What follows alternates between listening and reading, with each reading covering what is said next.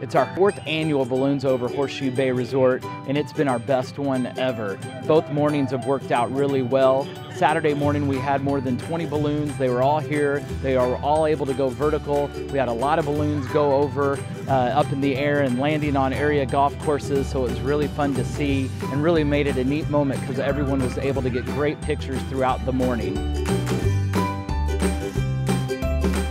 You know, this event has really blossomed into something special. It's an award-winning event, and that's something this resort's very proud of. You know, the interaction aspect of this event is really what makes it special, and we do a lot for the kids. This year we have a magician that came and performed in front of the kids. We have a bungee trampolines, a rock climbing wall, and then this year we also added a safari show, Safari Greg, who did multiple shows, and it was a delight to the crowd that was here.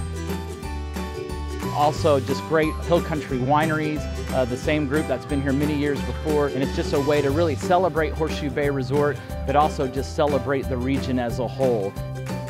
And music's a big part of this festival every year. This year we had Crush, which was a variety band. We also had Milk Drive. They've been out here many times and they're an Austin favorite. But our headliner this year is Ed Kowalczyk. He was the lead singer of the band Live that produced many platinum hits. This is an artist that's played in front of hundreds of thousands of people at the same time, and we're really excited to bring him to Horseshoe Bay Resort.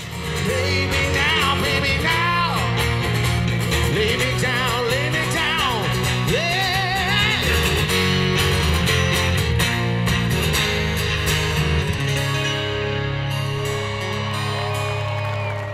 You know, it's the 4th year of this event, and it just keeps getting bigger and better, and it's something we hope to do again year after year, so we invite you to come back out and see us again soon.